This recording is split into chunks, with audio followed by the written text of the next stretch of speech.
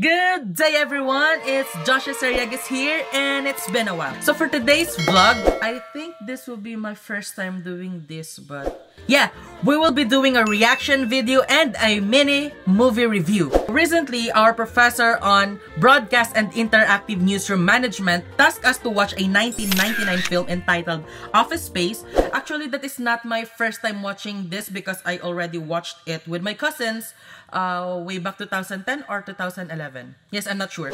I barely understand the context and content at that time because I was a little, so I am planning to rewatch it again and see what we can get and what we can learn about this film. So without much ado, let's get started.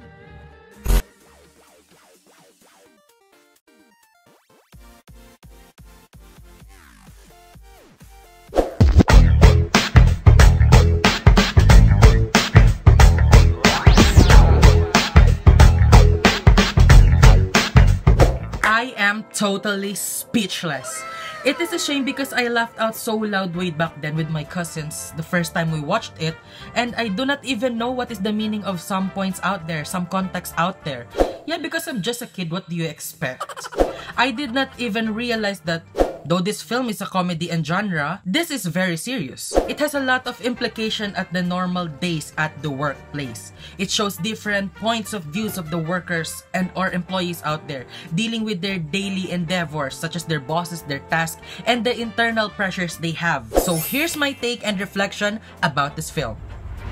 First is, it is good to be surrounded with nice office mates as your support system. I am pretty sure that Peter was very lucky to have Michael Bolton and Samir Nainanajad as his office mates and friends. We know that in every work, whether white-collar job or blue-collar job, it is very exhausting. It is good to have at least a support system to vent out your frustrations at work. Not to talk behind their backs or whatever you call it. It is just nice to have someone who can understand your problems at the same time. Second, energizing work environment will allow people to do their best job. Speaking from my own experiences, many of my former schoolmates told me that my term as the student council president way back then is the most flawless so far. Well, thanks for that. But of course, I would like to share the credits. I have a good relationship with my co-officers, my juniors, my fellow schoolmates, and my bosses, the teachers, the Agustinian Recollect sisters, and the principal herself. They are very supportive and they trusted me in almost everything we can do for the sake of the student body. Well, in the film, on the contrary, Peter is exhausted because all the pressure was put onto him, most especially by Lumberg, not until he was supervised by Bob and Bob, where he was spoiled to do everything he wanted to just to make himself comfortable at work. Third, office politics is toxic and unhealthy. We cannot escape that there is a superiority in workplace. Some workers place office politics to gain an unfair advantage over a colleague by currying favor with a supervisor at the expense of the co-worker. This may occur by criticizing that co-worker and for taking the credits of their work. You see how Lumbergs exploit Peter and the rest of the workers out there. There can be a real fear of having to take sides to resolve these issues or support a fellow worker. That is why Peter was also in a dilemma of receiving a promotion at the expense of his friends Samir and Michael's termination.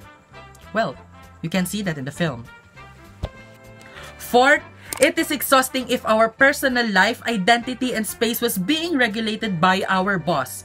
There is always a need to separate our personal from our professional life. It doesn't mean that you are their employees will give them rights to overtake your personal life and time away from you. Take a look at Peter's lover, Joanna. Joanna's situation where she was forced to wear extra flares even if it is not her style. Following a company's image is good. It is actually a nice thing to do, but forcing your employees to do the things against their will, I think it's a no-no. Lastly, workers who feel alienated at work would come to a point where they would want to destroy the company. And we cannot blame them, of course. Look at the timid Milton. He was deprived of his cherished possession. Lumberg took his precious stapler and transferred him to a basement storage closet because he just felt Milton was not useful to the company anymore. They came to that point because they felt alienated at work. Well, thanks to Lumberg. Of course, we shouldn't do that.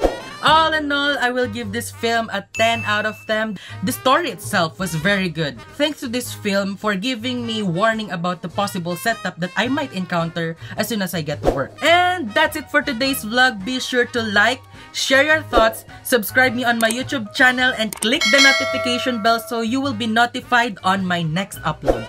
Once again, this is Joshua Sariego. See you on my next video. Bye!